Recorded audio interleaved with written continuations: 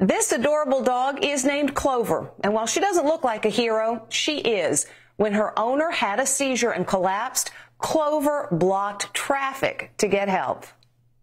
You are looking at a hero. A big, fluffy hero. Clover saved her owner's life, and you'll be in awe when you see how. Haley Moore was walking her dog when she suffered a sudden seizure.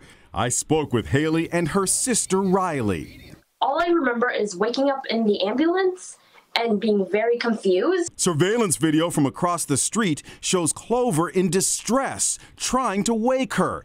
Then something remarkable happens. One car zips by and it seems to give Clover an idea. She runs into the middle of the street as if to say, "Stop," in the name of the dog. Sure enough, the oncoming vehicle comes to a halt. The driver jumps out and goes over to help. It was really impressive. The dog Clover actually blocked my way. She kind of backed into the road to block the truck.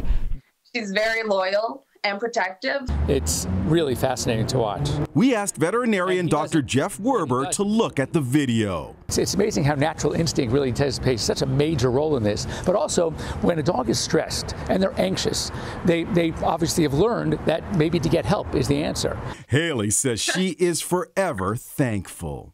I'm very grateful for her saving my life.